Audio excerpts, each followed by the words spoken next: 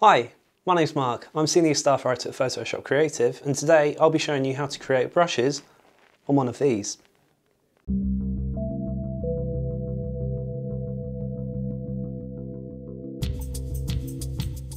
Now, in our latest issue, issue 130, we showed you how to create a paint splatter portrait, such as this one. Now, we created our own brushes for this, and everybody knows that you can create brushes in Photoshop, but little did you know, you can create brushes with an iPad, and that's what we're going to show you how to do today.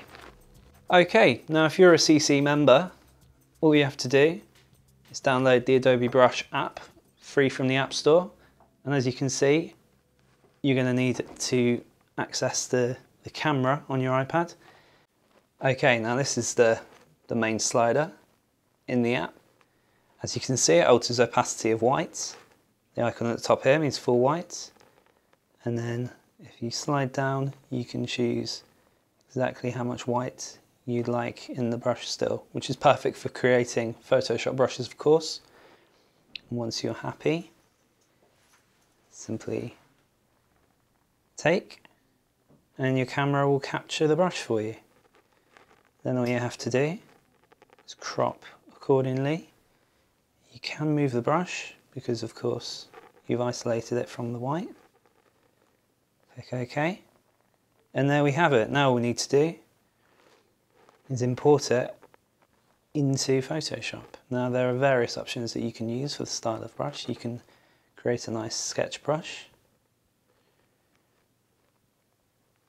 That does look good, but we're just going to go for the classic Photoshop brush.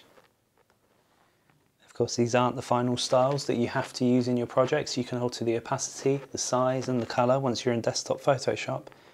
But we're just looking at the basic shapes that this brush can create so far. Once you're happy, click OK. We're just going to name this one Splatter. Return. Save. And now this is saved to our library. Now we can access this on Photoshop via the panel on the right hand side, and we can use this in our projects. And there you have it, a simple tip on how to create a Photoshop brush with an iPad. If you liked the video, remember to subscribe, check us out on Twitter at pshopcreative, and thanks for watching.